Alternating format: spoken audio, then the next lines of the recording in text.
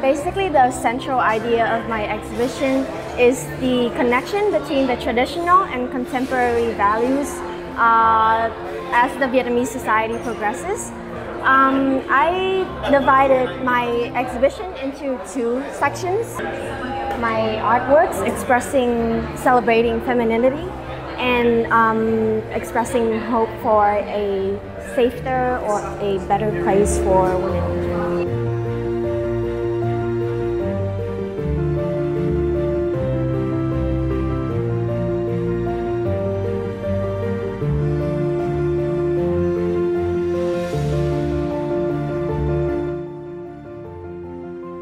This work is called Suffocation, and it talks about the feeling of being in a society and being in an overpopulated society, and you feel like you're always squished, and the figures in this one is like plastic-like and dehumanized, and they look kind of the same, like doll-like, and so I wanted to express the message that in this society everyone is kind of removed of their individuality, and as they like are too busy like trying to work and in this industrialized society, they become like clones of each other.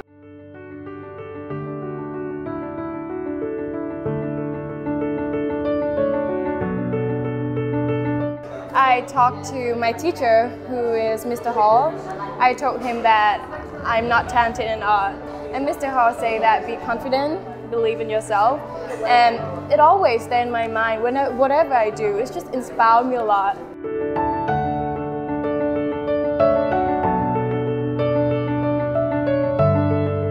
Because AIS a lot of helped me to find my exact dream, and increase my skills, because AIS has a lot of methods and nice teachers to help me. Actually, I want to do a major in fashion design in the US, and I want to be a fashion marketer or designer in my future.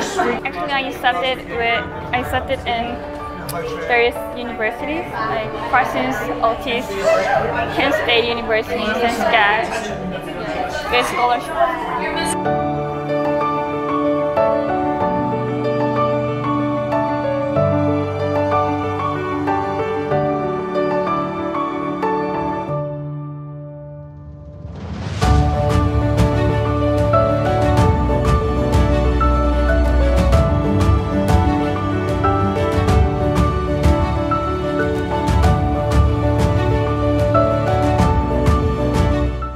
Before doing IGCSE in IB Arts, I wasn't planning on doing art as a career.